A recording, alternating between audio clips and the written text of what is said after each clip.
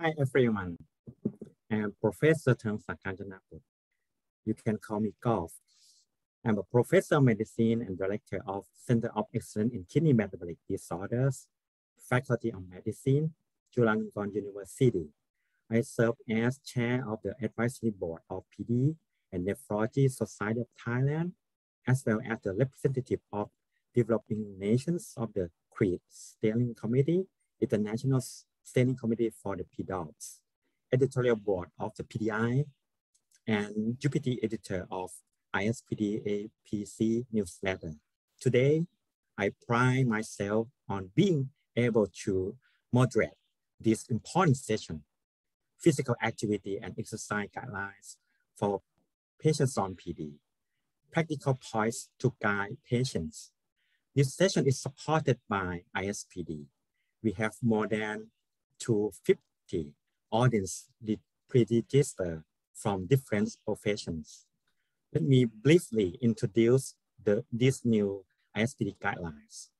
As we all know that physical activity and working activity can improve both physiological and mental health in PD patients, but there was only scarce information on how to do exercise safely and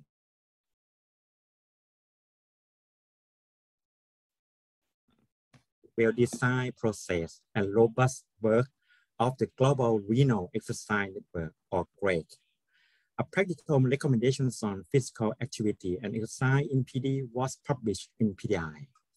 There were 4 main categories of recommendations, include first, timing of physical activity. Second, specific activities. Third, symptom and side effects. Fourth, nutrition and fitness. The strength of each recommendation is indicated as either level 1 recommend or level 2 suggest. Today we have 4 renowned speakers who are experts in exercise in PD and led the guidelines. They have different professions, including nephrologists, exercise specialists, PD nurse, and PD patient. They will summarize these valuable recommendations and respond to all your questions. Should you have any questions, please text into the chat box. I will ask the speakers to respond to all of your questions. If the time is not available to respond all of your questions, we will email back to you. Please leave your email address in the box. Let's move to the topics. Start first with Professor Paul Bennet. Paul needs no introduction. You can read Paul's bio in the webinar program. Paul Bennet is a professor at the University of South Australia and research director at Satellite Healthcare San Jose, USA. Paul focuses on pragmatic clinical research strategies to improve the quality of life of people with kidney diseases. Most recently, Paul led the development of the ISPD-GREX guideline. Today, he will provide information to assist people on PD and clinicians, especially PD nephrologists, on what people on PD can do, not what they cannot do. When it comes to physical activity, the PD physical activity recommendations around swimming, vigorous sports, and obesity will be covered. Paul, please. Thank you so much, Golf. It's a great introduction. You can hear me, yeah? Yes. Fantastic. So like Golf said, we're going to cover the 2022 physical activity and exercise in peritoneal dialysis practice recommendations on behalf of the whole team that's involved in this. I'm speaking from Adelaide, Australia. This is what we see with our peritoneal dialysis patients. We see them coming in, they start dialysis, they've had symptoms, and they start feeling a bit better and they're great. They feel independent, they're fantastic. Over a period of time, with both our peritoneal and our hemodialysis patients, this is what happens, and we see them physically deteriorate, in particular, a lot quicker than what we all normally physically deteriorate. And they end up often with frames, with chairs, and on a barouche. And course, they can't do peritoneal dialysis if they're not physically independent. We know that people on PD are relatively inactive. The red line that you can see is the recommended 10,000 steps. Peritoneal dialysis patients over on the left range between 3,000 to 4,000 when we've measured people's step counts in research projects. Similarly, hemodialysis patients are low in comparison to the kidney transplant group on the right-hand side, who almost reach 10,000 steps after they're transplanted. Peritoneal dialysis studies are shown on the left there. And we also know that, that PD patients, they're equivalent to approximately 20 years older. So a 50-year-old on PD, their average physical equivalence is equivalent to that of a 70-year-old, which is ironic because we teach people on PD to be independent, to do their PD. However, we send them home with these bags, with these boxes and bags and heavy boxes, and we expect them to do all sorts of things. And if any of you have been in a PD patient's home, you know that these boxes are bound and they're forever moving them around as well as other equipment. So we make them independent, yes, we forget about sometimes their physical activity. So do people on peritoneal dialysis want to exercise? Well, the answer is yes. We did some studies, and this is what really generated some of these guidelines, is some of the work that have been done around the world. But it's certainly, we know that people on PD do want to exercise, and this is an example of that. Perfect. Good job. Awesome. All right, let's do one more. And good. Good job. So what you're looking at is a PD patient in a clinic doing very cheaply run bicep curls and also core exercises with an exercise physiologist. Very capable of doing this. And in fact, most PD patients can do some sort of exercise.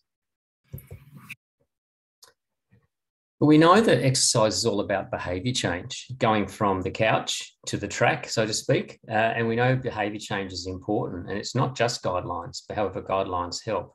Behaviour change is a complex issue. We've used the behaviour change model in the past to capture both the factors that affect behaviours and the different types of interventions that can be used to change behaviours. So this is an example of how we can model our behaviour change. And the behaviour change wheel, basically a synthesis of previous models of behaviour change and drawn from a large evidence base. And you can see the three concentric circles. In the green, you've got the sources of behaviour. In the red, we have the interventions that we do. However, in the grey are sometimes the forgotten areas, which are the policy areas. And no matter how great we think we are in intervening in exercise with our PD patients or with our hemo patients, we sometimes forget about the policy categories. And certainly if we have a patient like who's got a TheraBand in the middle there, that's fine. But we often forget about the guidelines. And if, as clinicians, we don't have guidelines, then we often don't know what we're doing. And in particular, we as nephrologists and PD nurses aren't exercise specialists. So we don't have physical, or we didn't have physical activity guidelines for peritoneal dialysis. So we needed some supermen to come in, and these supermen were the International Society of Peritoneal Dialysis and the Global Renal Exercise Network, who got together to develop these guidelines. The guideline development is always a tricky procedure. What happened in these guidelines that we recruited exercise experts and nephrology experts. The experts were all experienced in PD exercise programs. So we didn't just get people who were PD people, or we didn't get people who were just exercise people. This included nephrologists, exercise professional, dietitians, nurses, and researchers. We had four broad groups of people, four broad groups of areas and 16 section topic subgroups.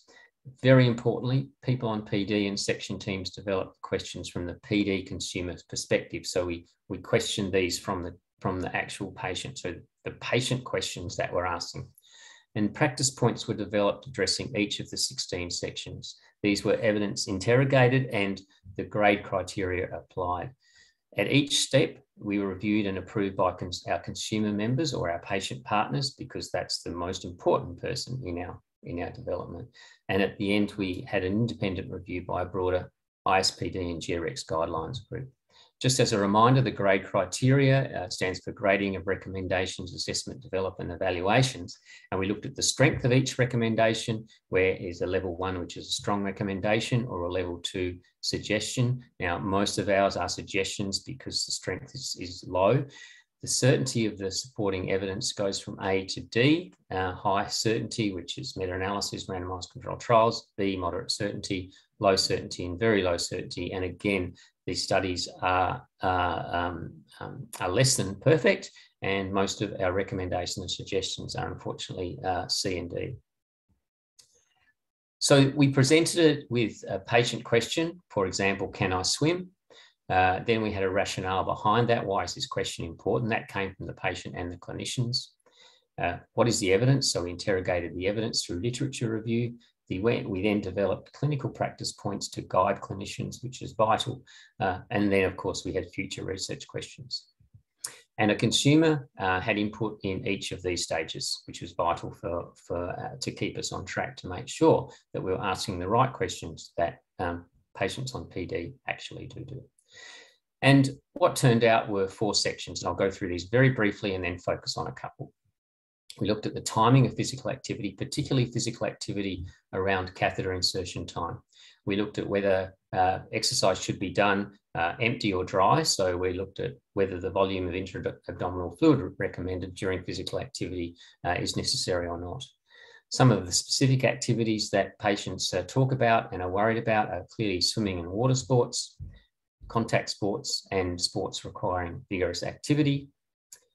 Certainly, there's the question around core strength and what should we do given there's a catheter in someone's tummy. Areas around work, both manual work and also desk work. It was very important that we address some of the areas around sexual activity and sexual dysfunction when it comes to activity as well.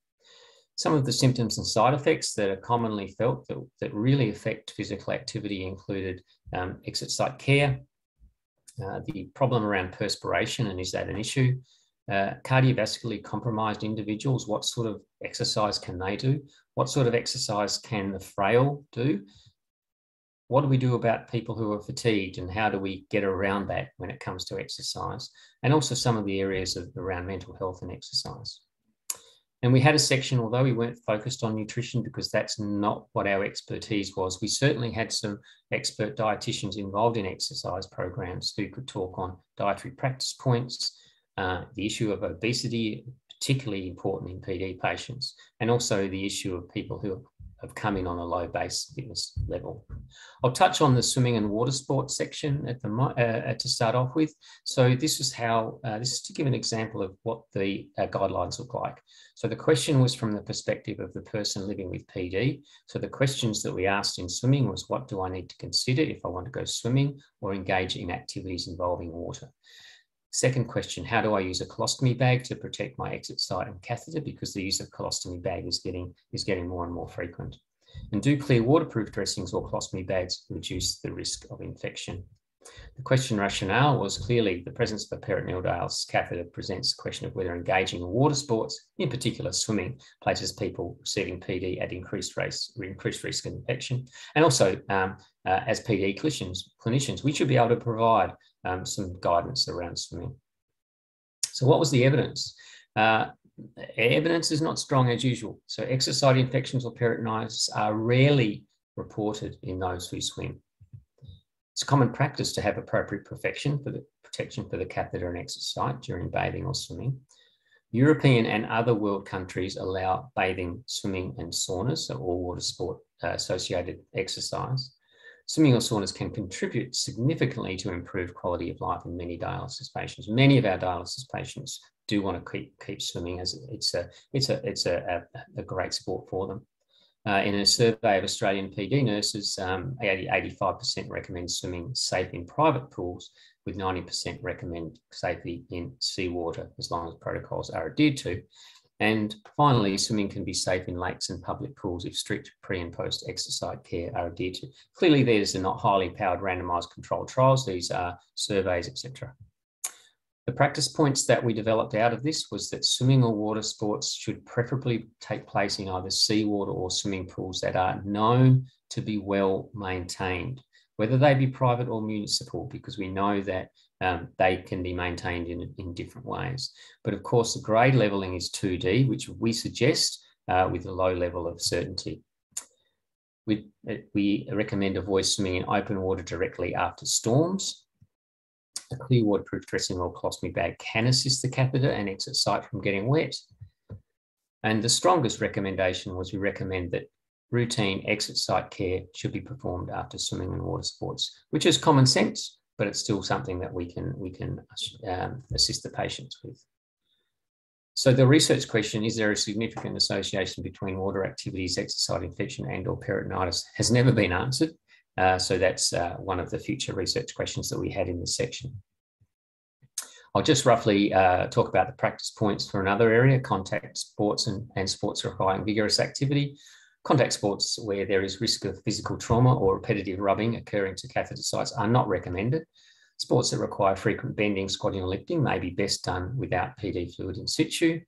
The use of a PD belt during sports may provide enhanced protection, and patients may need to temporarily modify or cease their sporting activities if the PD fluid becomes blood or red tinged. Some obesity practice points. We know that physical activity and exercise are safe in obese individuals and should be recommended, considering performing low impact exercises such as swimming, cycling. And exercise is an effective adjunctive therapy for weight management and weight loss, particularly with supervised specialised dietitian and exercise professional.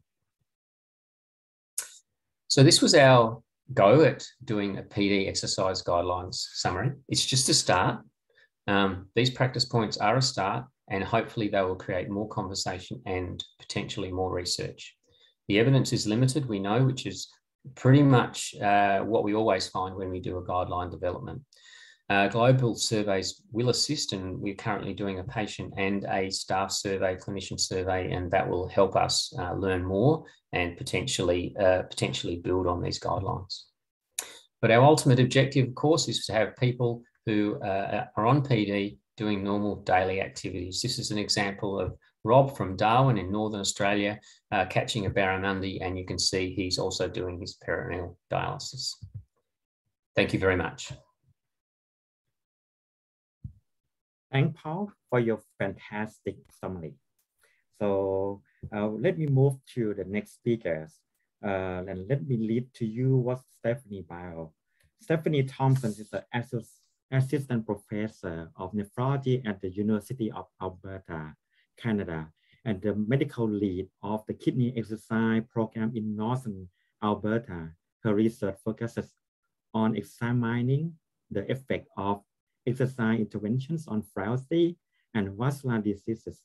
She will use 12 minutes cover the role of the nephrologist in the PD exercise program, focusing on reframing advice to emphasize what can be done and recognizing where exercise has a therapeutic role. Stephanie, please. Thank you, Cole. Thanks for the introduction. So I'm going to talk about the role of the nephrologist in a successful PD exercise program. And I also want that to include the role of the nephrologist in any PD program. But before I launch into that, just building on what Paul talked about, I want to establish some common ground, because we don't claim that these recommendations are based on state of the science evidence. We can appreciate that, though, I think, as PD clinicians, what it's like to make clinical decisions based on uncertain evidence. But this set of recommendations is born out of patient priorities to maintain physical function and also life participation, and also with the understanding that that there are potential benefits of exercise. And so we want to use this as a guide for being able to speak to patients with the same sort of qualified certainty that we do with respect to other clinical matters. So what is the role of a nephrologist in exercise program? I didn't catch how many nephrologists were attending today. I think that if you're here, maybe you've self-selected as a person who is interested in exercise. But I wanted to gear the segment of the talk towards somebody who's not particularly interested in exercise and certainly doesn't have any specific knowledge or background. Because, you know, to be fair, nephrologists are not exercise specialists. They are not exercise specialists, and nor are they expected to be. So I think it's helpful to declare what I think their role is. And so to do this, I did ask my colleagues. I work with a good number of very dedicated PD clinicians in our unit.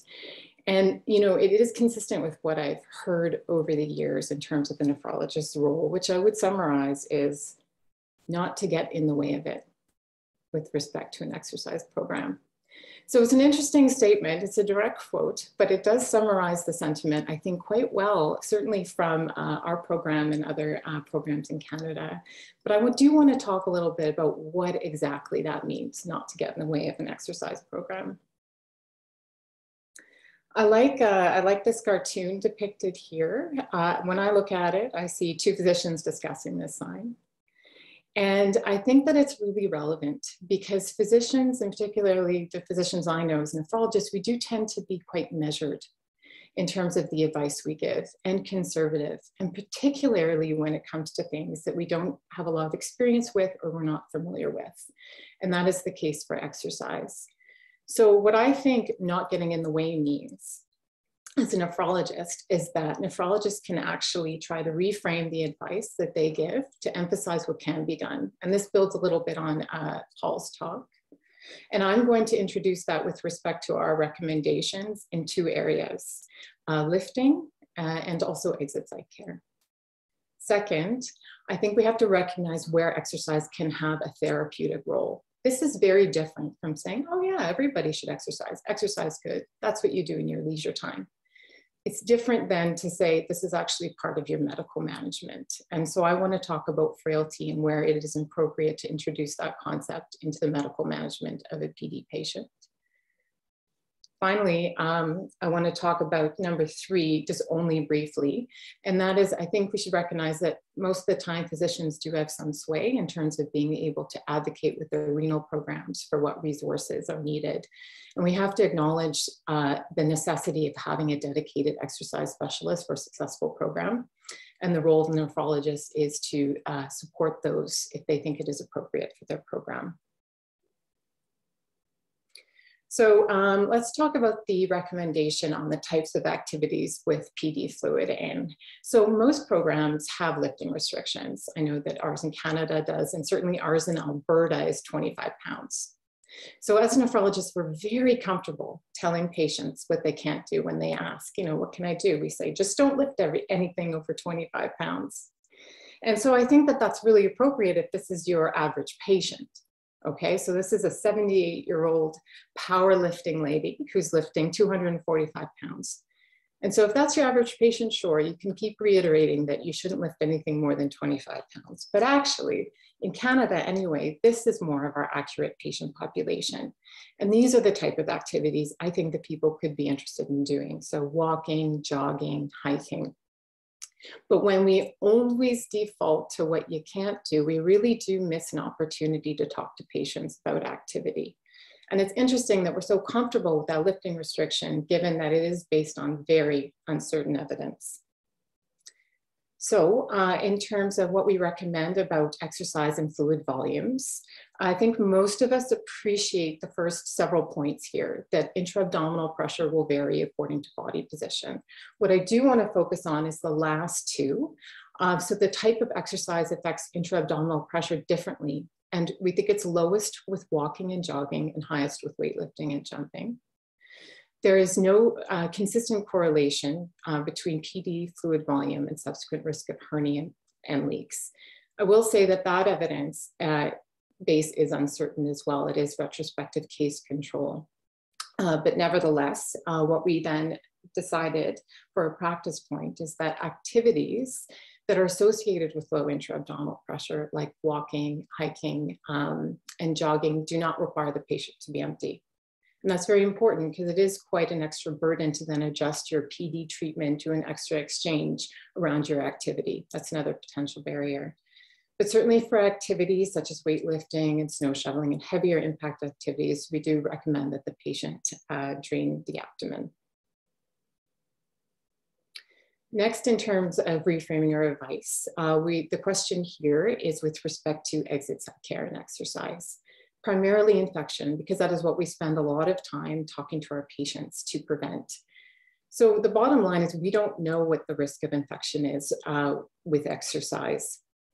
You can imagine that there are several factors with exercise that may promote infection. For example, catheter movement or trauma, excessive movement, has been associated with a higher risk of infection. We don't know about perspiration or microtrauma, perhaps from friction from vigorous activity. But, I think it's also important to consider, what about improved glycemic control? So we know that poor glycemic control is associated with higher catheter infections. And from non-dialysis diabetic populations, from trials, we know that exercise can improve glucose control. So perhaps some of these potential benefits could balance some of these potential risks.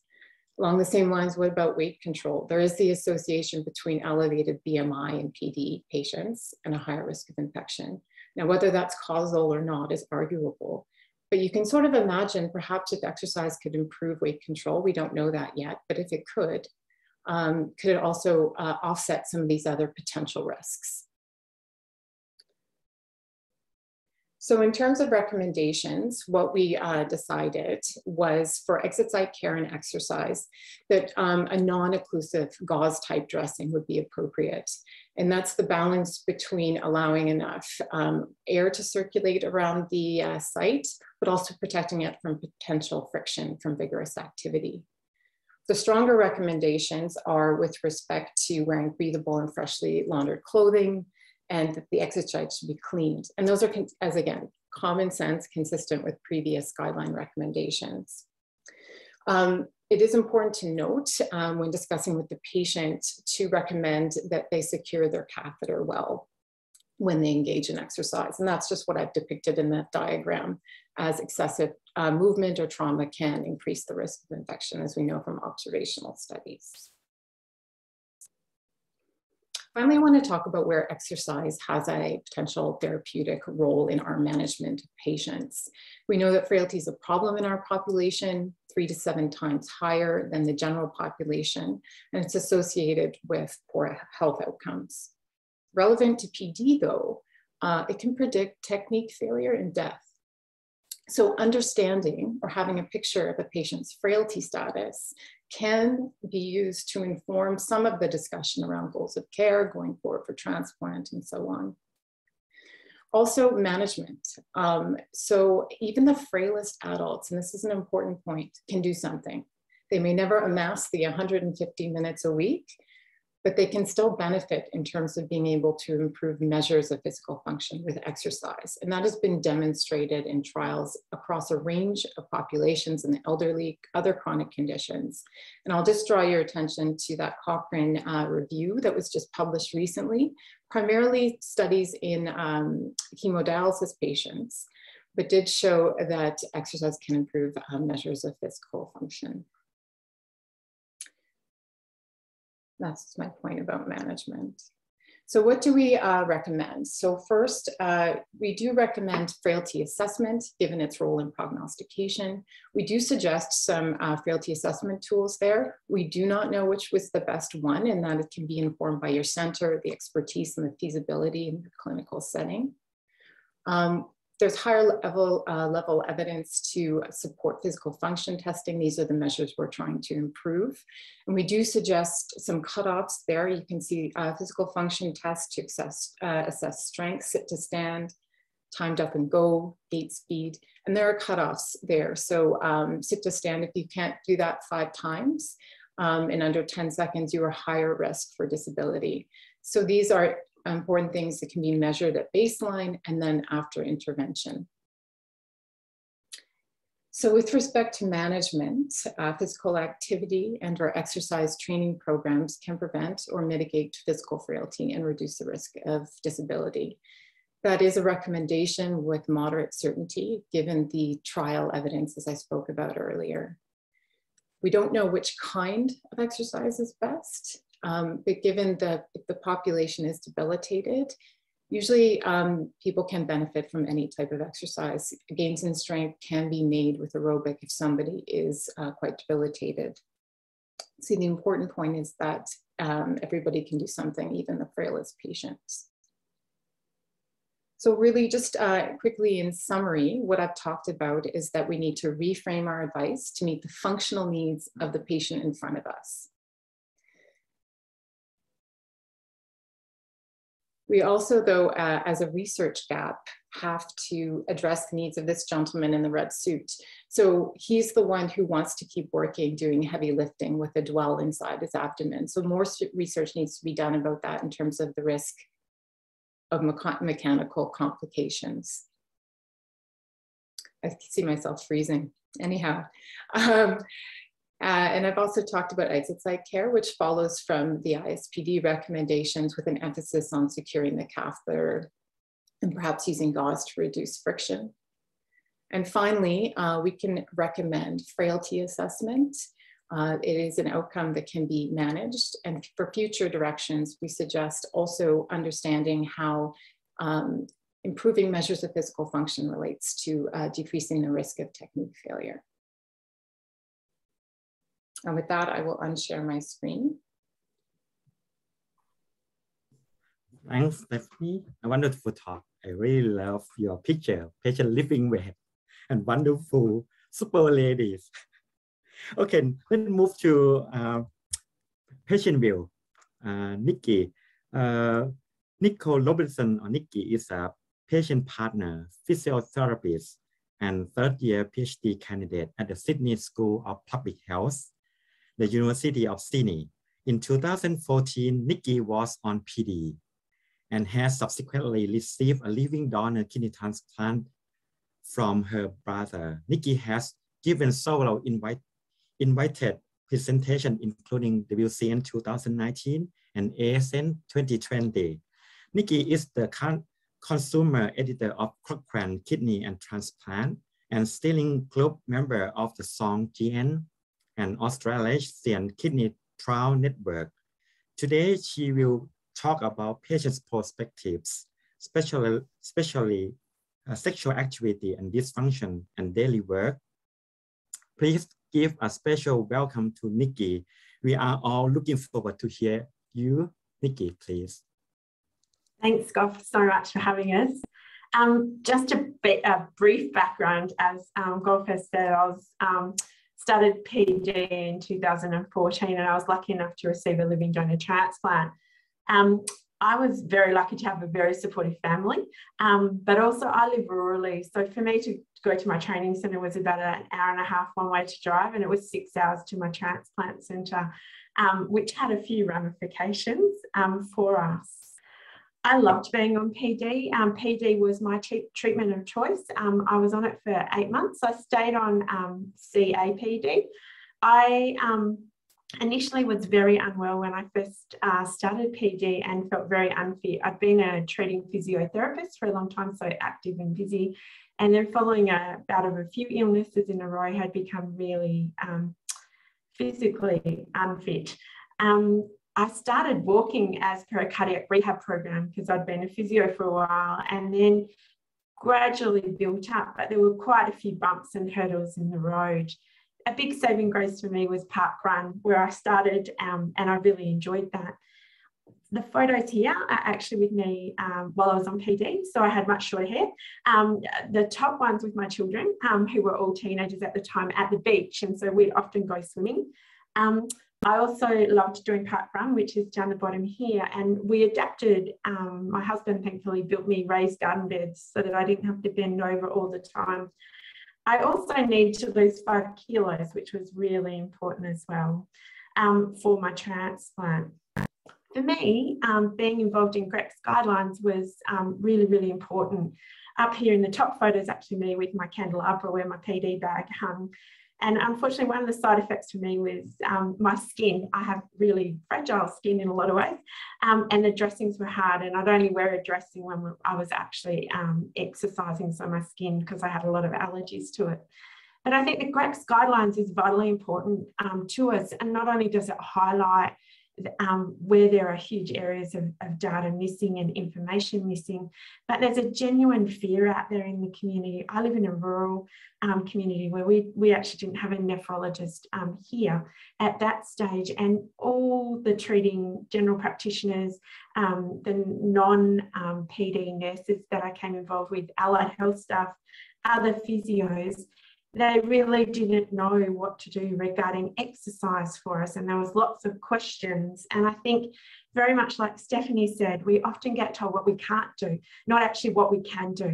And I remember two things stayed in my mind that I wasn't allowed to do. It was to lift more than 10 kilos. And then I was flabbergasted that the Baxter boxes were 12. And it was like, well, how does that work? And the other one was just around exercising and the risk of infection around my exit site.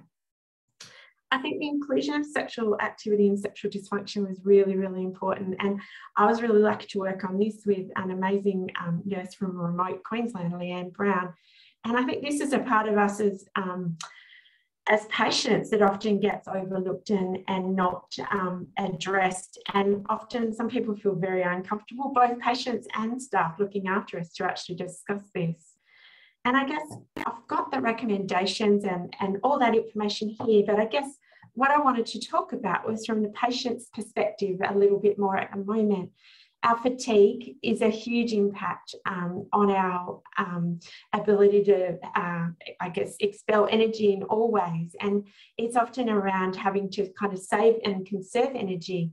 And combine this with our impacts on our body image, having a tube. I received multiple new scars that I hadn't had previously or along starting.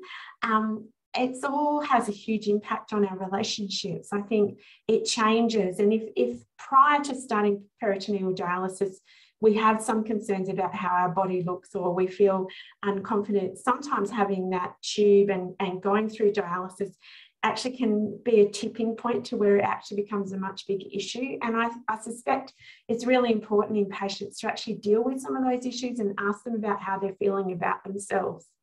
I think the other thing too around sexual activity is that a lot of the time people are touching us, we're receiving tubes being put in, fistulas, we're having IV drips, we're having blood taken, we feel particularly unwell. A lot of touch is actually around pain or having medical procedures done to us at that time. And that is something that I really struggled with people. I felt a lot of pain. And one thing we didn't talk about was that often the taste of metallicness in our mouth actually changed how I felt about kissing my husband because of the taste in my mouth. And it did change our relationship from one of a more intimate to one of where I felt like often he was my carer. And it took quite a lot of work and quite a lot of communication for us to actually deal with some of those changes. And we've been married for 25 years when I started PD. There's a lot of anxiety from the patient's point of view around the tube. In infection, it's drilled into us about infection control. And we are concerned about how our tube should be when we are having sex. And I think it's really important. And I guess one thing I wanted people to take away, you can read the recommendations, but who is it in your team that has the talks with the patients, talks with the care partners around how this is going to go on to impact them or any concerns they have? Because sex and sexuality is a huge part of who we are as people, and we need to not avoid this. The other one I wanted to talk about was work, and this was something that was really important to me. I've always worked, and it helps us all financially, but socially work is a huge part of what we do. It's also emotionally. A lot of us have our work families as well as our normal families, but one of the things that's really tricky when you're looking at work, and particularly as a physio, I had quite physical work, like some of the, not as heavy as some of the labourers, but certainly for me, I was an active treating physio with hands-on, and I often treated very dependent stroke patients who I'd be transferring who are quite dependent, and some of them quite heavy. How to approach that was a really tricky thing, and it's actually needing to be, one of the biggest barriers was actually needing to be work fit. So for me, it was about activating my core. I've been a physio for a long time. I engaged my core for all my lifting, all my transfers, all the work that I did. But there was very little information out there around how to be fit for work and engage in core so that I could actually do the functional things, not alone just picking up. My life was more than just picking up Baxter boxes to get ready for my next exchange. It was also vital for me to actually be treating people as well. I think one of the biggest areas around it all too for work was around the brain fog and actually making decisions about how to get work fit without guidance, and that I had to problem solve and work through, which I had the skills to do as a physio, but sometimes it was, I felt so unwell I couldn't actually do that. And I think the difficulty in some of this stuff is that I had to learn to listen to my body. If it was a day where I wasn't feeling as well, I couldn't lift as much, I couldn't do as much, and having to really learn to listen to my body and to moderate things. But I think it is really important that work is dealt with, and that around functional exercises, which I know Krista's going to be talking about the exercise part, but I think exercises targeted at the types of work that patients are doing, and these may be varied, and people who are sedentary, maybe they just need to be getting up more to do things. So I think work is vitally important, and particularly we know that some patients go on to financially significantly struggle following dialysis and may never return to work, and there's some significant consequences for that as we go forward. I guess for me, I just wanted to end on a positive note in that, you know, I had to change some of my exercise to what I was doing. I was big into team sports and lots of hockey. I was a hockey goalie. And so we kind of had to change some of those things. And I guess for me, it was about finding my groove. It's about helping patients to find how they love to exercise safely. For me, that's walking. I love to walk. We walk most mornings 4 to 5 kilometres, and we plan to do big walks, and we still do park run. But I think exercise is a really vital part. Not only does it impact how we feel as patients, it helps us with our transplants or our treatment. It helps us to feel better, helps us to socialise. But I think also too, it helps us with our body image and feeling positive and strong. And I'd just like to say thank you so much to ISPD for having us, GREX, and also to my living donor, because yeah, he's pretty special too.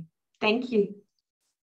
Wonderful and fantastic talk, and inspire patients and also us. So the last speaker today is Krista Stewart.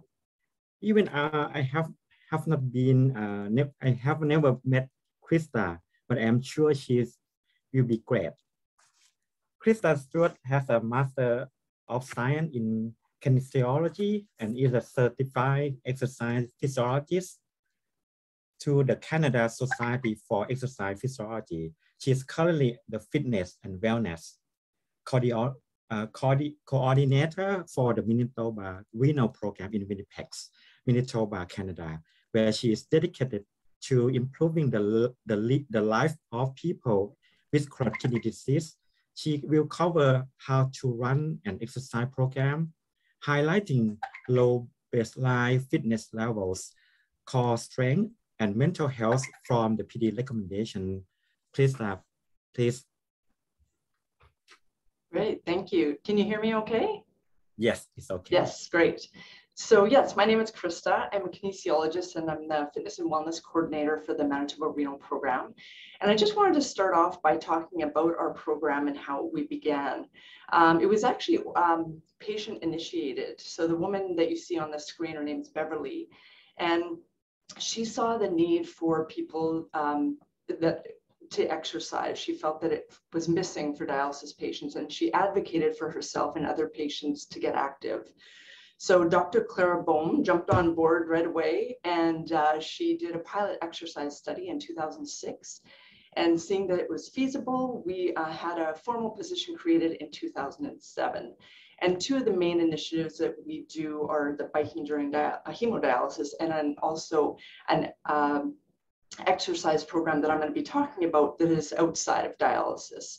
We originally called it Lean Keen Kidney Machines, and more recently I've changed the program and now call it Kidney Fit class. So a little bit about our program. So it's a 10-week education and exercise program, and it's open for people in all stages of chronic kidney disease. We have many people that come through that are on peritoneal dialysis. Participants are cleared by their physician prior to coming, and we operated out of 2 medical fitness facilities in Winnipeg, but it doesn't need to be there. When we started, we were in the auditorium of the hospital, so you just need a space. We welcome family members and as supports, and generally run it 4 sessions per year. However, for the past 2 years, we've been running it virtually because of COVID-19. So as I said, we run education and exercise. So the first hour usually is education, and we have different professionals that come in and do presentations. So this is a picture of one of our nurses that came in. We also have pharmacy, dietitians, social work, and many other. And then the second hour, we do exercise, of course. And so we'll start off with cardiovascular exercise. And generally, the participant would choose what they like to do. So you can see in the pictures, lots of variety, or we may do it as a group. We do resistance training exercises, again, which may be in a group, or if they've learned the equipment, they're doing it individually as well. And then we always end off with balance and stretching.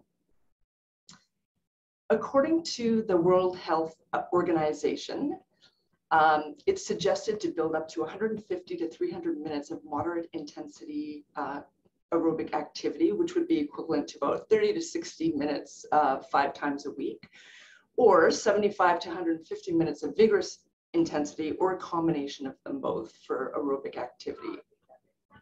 For muscle strengthening, it's suggested to strengthen all the major muscle groups 2 days or more per week at a moderate or greater intensity, and also including balance 3 or more days a week. And older adults should include balance and strengthening exercises to enhance functional capacity and help to prevent risk of falls.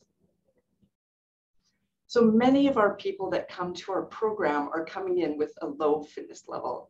And so what's really important is to start where that participant is at. So individualizing the exercises for their level, every exercise can be modified, and to encourage them to take rests when needed. To steadily and gradually increase the frequency, intensity, and time spent exercising. So start with a low intensity, go slow, build gradually and consistently. Shorter bouts several times a day may be easier at first, and you still get benefit from them. And the biggest thing is, I think all of us know from exercising, is consistency is key. So doing it on a regular basis. So building that foundation and building off of that on a regular basis is how we're going to continue to strengthen and grow. So looking specifically at core exercises for peritoneal dialysis, they are recommended as they can support intra-abdominal pressure secondary to PD fluid, potentially reducing hernia risk. Can help to support low back and prevent or manage low back pain. And it may be safest to strengthen in the supine position, or of course on your back, laying down. And so the picture that's on the screen is of someone doing exercise called a dead bug, where you're alternating opposite arm with leg. So here's some more examples of exercises that would be safe for people to do on PD. So the first picture that you see on the left, that person is actually engaging their transverse abdominis, and that's the deepest layer of abdominal muscles. And you activate that, you can all try this now, by gently pulling your belly button in towards your back, and that contracts that deep layer of muscle. And when it does that, it acts like a girdle and helps to support the back. So while doing any exercises, especially strength training, but for sure with the core, it's important to engage that transverse abdominis first. And then you can see in the picture in the middle, she's engaging that transverse abdominis and then doing a leg lift. And then also the far right, doing a modified plank on the wall, again, engaging that transverse abdominis. A little bit about mental health, which is always so important, and especially in these last couple of years. But 20 to 30 minutes of exercise 3 to 5 times a week is likely to improve or maintain mental health, and including symptoms of anxiety and depression. And I wanted to talk more also from a lived experience, of course, running this program, and talk about the power of the group. When our participants come, they say they like it because, of course, it helps to keep them accountable. We all know that if we have a place and time that we're expected to be at to exercise, it's more likely to happen. But they also say that they feel supported and seen, and being able to connect with somebody who's going through the same thing that you are is invaluable, and it's huge. It becomes like a family. People become friends. They even exchange phone numbers on their own, and everyone's looking out for each other. So it's a really positive environment. In the education portion, we, of course, have a talk from the nurse, and she will cover different modalities, including peritoneal dialysis. And I've seen multiple times where we've had people in the group who have voluntarily offered to show the group their own PD catheter, which again is just something that is incredible for people to see up close and personal. And a story that always sticks with me is about a woman named Anne. So Anne was coming to our exercise program, and she brought a support person, her daughter, and her name was Shirley. And during the course of the program, we knew that Anne was going to be leaving us to start peritoneal dialysis. So sure enough, that's what happened. And then she was able to rejoin us afterwards and start with some light walking and things like that. And later on in the fall, I was at a walk that the Kidney Foundation puts on. And I see Anne and Shirley there. And Shirley comes running over to me and she's like, Krista, I got to show you something. And she pulls out a couple photos, and this is what she shows me. And she told me that during the program, her mom was really scared about starting peritoneal dialysis. She was quite depressed about it. She was really feeling like life would be over, that she wouldn't be able to do anything. And I guess she expressed this to another participant. His name was Murray. And Murray at the time was on hemodialysis, but he had previously been on peritoneal dialysis. And he assured her that she'd be great. He told her all about the things that him and his brother did. They went fishing and camping and traveling, and again, just letting her know that she'd be fine. And Shirley told me that her mom thought, if Murray can do it, so can I. And she did. Here she is, of course, dialyzing in the bush. And she'd tell me all of her travels. She went to the casino and all these other places. So it's pretty powerful. One last person I want to tell you about is this gentleman. His name's Dale Kalibaba. And he's a PD patient from Kamloops, British Columbia in Canada. And it was always Dale's dream to ride his bike across Canada. And in 2015, with the support of Baxter and also his coach, Shad Ireland, who happens to be the first dialysis patient to ever do a full Ironman, Dale realized his dream. So he rode from east to west coast and covered 6,821 kilometers and was able to, again, fulfill his dream. And he did it to promote organ donor registration, home modalities, and also to highlight the importance of staying active and physically fit, which a story I think is truly inspiring. So don't limit your patients, empower them, encourage them to take an active role in their health through exercise. As we know, so much of their lives is controlled through their dialysis schedule, through appointments, through their diet, on and on. But exercise gives them something that they can control, and that's something that they can do. So remember that anything is possible. Thank you so much.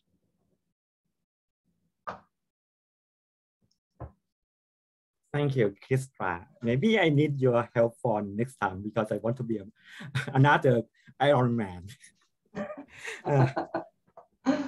Thanks to all speakers for your wonderful and concise talk. Now it's time to question and answer. Again, if anyone of the audience have any questions regarding guidelines or want to share your opinions on the patient exercise, please text into the chat box. I will reach out to the speaker for addressing each of your questions. If the time is not available, we will respond to all of your questions via email. Please don't forget to leave your email address there. So we have now maybe 4 or 5 questions. But let me start with, because Miguel said we can extend our session to next 15 minutes. So we're gonna respond to all of the questions. Let's start first with Louis Kennedy, sorry. Should exercise be ceased or stopped if fluid in bags is pink or red in color, even if the occurs in low impact exercise? Maybe we will leave to this question to Stephanie. Stephanie, please help us answer this question. Thank you, Luis. Be happy to answer that. So physical activity is a known cause of having pink tinged or hemoperitoneum, so blood in the peritoneal dialysis fluid. You know, at the risk of dispensing medical advice, I'll tell you what I would do though. As you know, if you were in my clinic, I would ascertain the relationship, make it very clear, is this really due to physical activity, making sure it's not other things we'd want to investigate further, and that's up to the clinician. But if it's very clearly related to physical activity and there's no complicating factors, no pain, it's not clogging up your catheter, I would not recommend you to stop physical activity, because, you know, this is something that can happen to people. It can come and go for unknown reasons, even after we can't find a cause. So in and of itself, if there's no other alarming signs or symptoms, I would support you in continuing your exercise program. Thank you for your answer. Yeah, I agree that we have to work up the other cause that may cause bloody dialysis. So for the next question is from pediatrics nephrologist from Bangalore. I think this question need to maybe Stephanie help me to respond that. What are your thoughts on initiating a renal exercise program for these children on PD or all state of CKD? Maybe Stephanie and also Krista help me to respond to this question. Yeah, I'll pull in Krista. I mean, to be honest, we really need to promote this in the pediatric population. I'll see if Krista has got any experience. We do in our chemo program at children on dialysis exercising, but I'll defer to Krista for her experience if she has any. Yeah, I would just say I think it's really important, and unfortunately I don't have a lot of experience working with children because I deal with the adult population, but absolutely I think it's very important to get children going, because you're also setting up exercise as something they're doing lifelong, and so the earlier you start with that, the better it is for them. So absolutely, I think that's an excellent idea. And I think just to add to that, Golf, working with kids, the case managers are usually their parents, and I think we have to allay the parents' fears and get them to involve the kids and not make it a sterile environment, but to be as normal as possible, because kids will be active, we know that. And just to add to that, that's a really important point.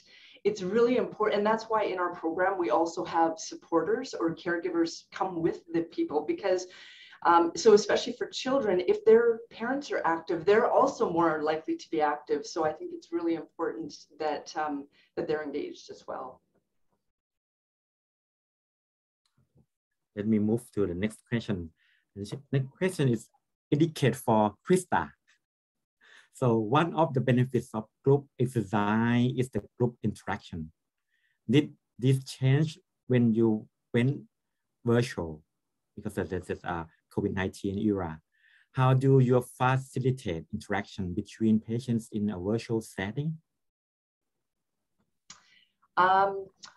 So since we've gone virtual, we actually have Emily Ford, who happens to be the GREX project manager. She wears many hats. She also is our instructor for Kidney Fit.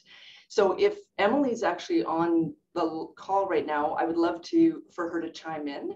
But one thing that's been helpful is before we went virtual, these people did have a bit of a relationship beforehand because we did it in person. And so I know that Emily will carve out a little bit of time at the beginning and at the end to talk to people and to get everybody interacting. Of course, our programs have to have been modified because of being virtual.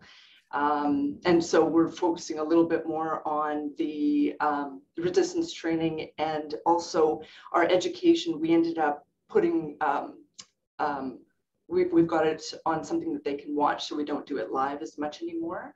But just curious, is Emily on the call right now? Because she'd be great to jump in on that. Maybe not. So yeah, I think it's just chatting with everybody, and she's always checking in also with people in terms of making sure that how they're feeling as they exercise and whatnot. I hope that helps. Yeah, should be. So maybe move to the next question. I think unknown audience. So his question is about, should core exercise be performed with empty abdomen? Is it safe to do crunches? I think Krista, you're hot, so people ask you again. Yeah. So, you know, Stephanie and Paul, of course, are welcome to chime in as well. In the guidelines, I don't think there's anything that talks specifically about doing crunches, but it's not something that we do because there's a thought that there's a chance that the catheter could get turned by doing the crunches. So we always do core exercises with more of a, with the core in sort of a straight position. So like those examples that I showed where they're, you know, laying on your back and you're doing arm and leg movements, or doing a modified plank, or even we've done ones where you're sitting on the edge of the chair and slowly leaning back just slightly and then coming back forward. So I wouldn't suggest doing crunches, and I don't do those with my patients, but I don't know if Stephanie and Paul have anything to add. Stephanie and Paul? I agree, Krista. I agree. Okay. The next question. I was just going to add one thing to it about the core. People do think of crunches, and I never did them. Paul just said.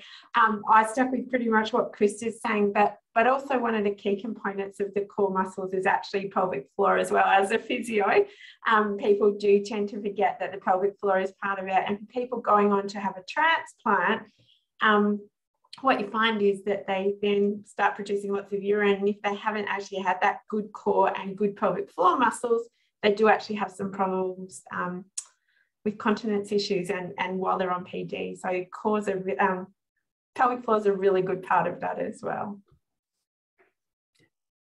Thank Nikki. So move to the next question from Mary Rose. When is the earliest that an exercise program can be resumed after PD catheter insertion? Maybe Stephanie or Paul, can you respond to this question? I think we touched on that. How early? Yeah, how early to resume the exercise? Yes, I think we do touch on that in the recommendations. Typically 4 to 6 weeks post-insertion, if it's uncomplicated, is what our program recommends. Certainly 6 weeks with a history of diabetes.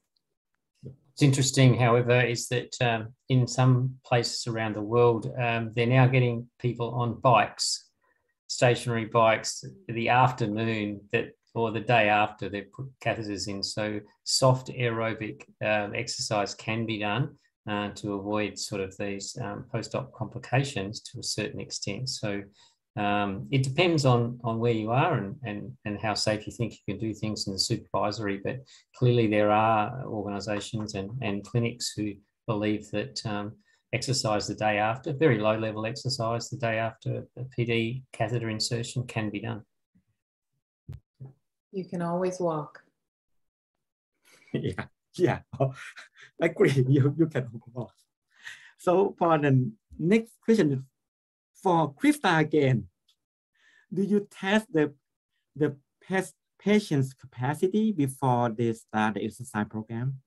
How do you evaluate? Strength test, balance test, or else? Yeah, we definitely, we do we start off with an assessment and then also end with an assessment at the very end of our program. And the things that we're looking at are height, weight, date of birth, BMI. We do some questionnaires, the EQ5D, the Good in Leisure Activity Questionnaire. And then the physical test, we do our hand grip strength. We do a fix-it, sort of like a balance, 4-meter walk, sit to stand, and shuttle walk. So this will help to inform, you know, the level that they're at. And then of course, after our 10-week program, then we redo these as well. Okay, now the question for Nikki. Did you design your training program yourself or did you get help? How did your exercise routine change after being transplanted? Look, yes. Thanks for your sharing your story. She said that.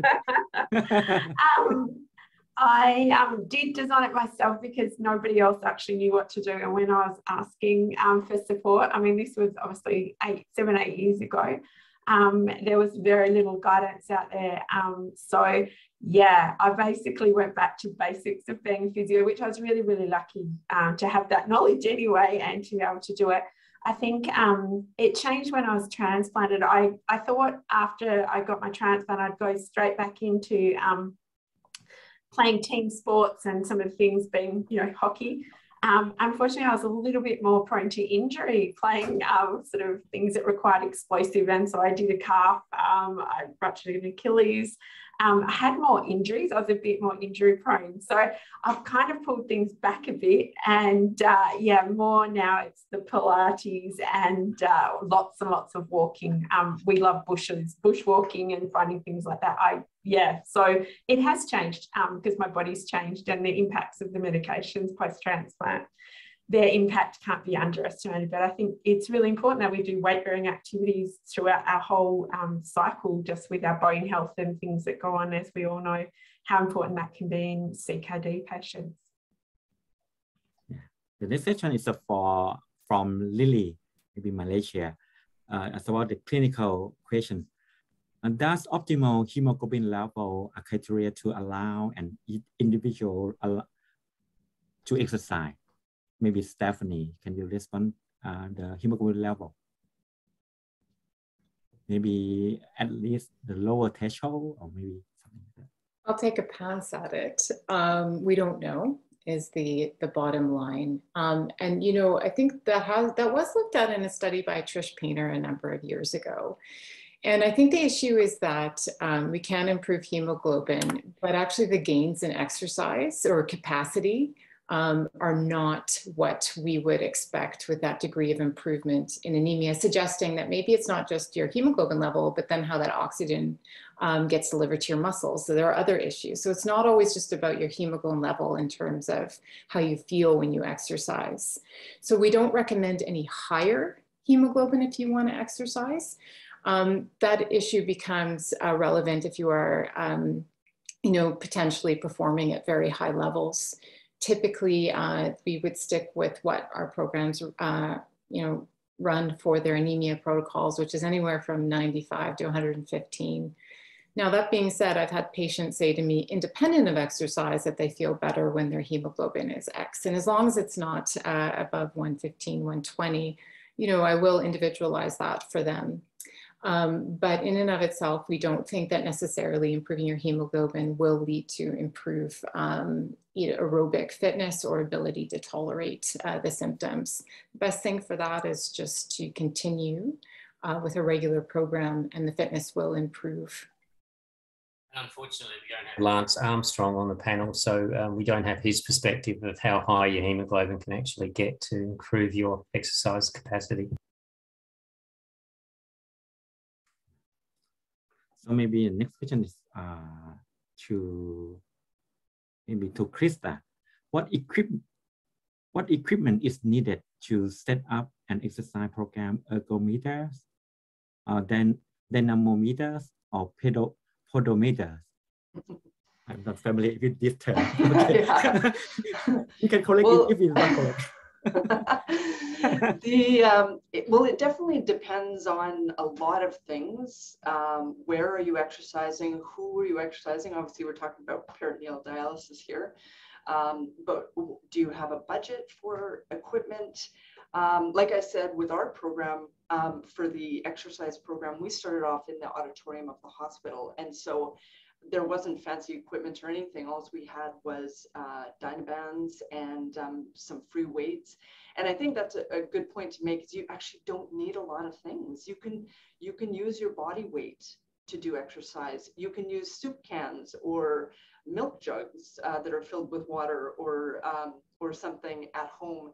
So there's a lot of things that you can do. So again, it just sort of depends. Our programs slowly morphed, and we added more things as we went. But again, it just totally depends. Pedometers are helpful. Things like a dynamometer to do hand grip strength is helpful if that's something that you want to test for. So again, it's sorry, kind of a vague answer, but it just depends on what your needs are and what it is that you're trying to test for, and what are the needs of your participants. I'd just like to add, that's great, Krista, and I'd just like to add that probably Krista is the most important. So the actual exercise professional, having that person driving whatever exercise program you have rather than the equipment.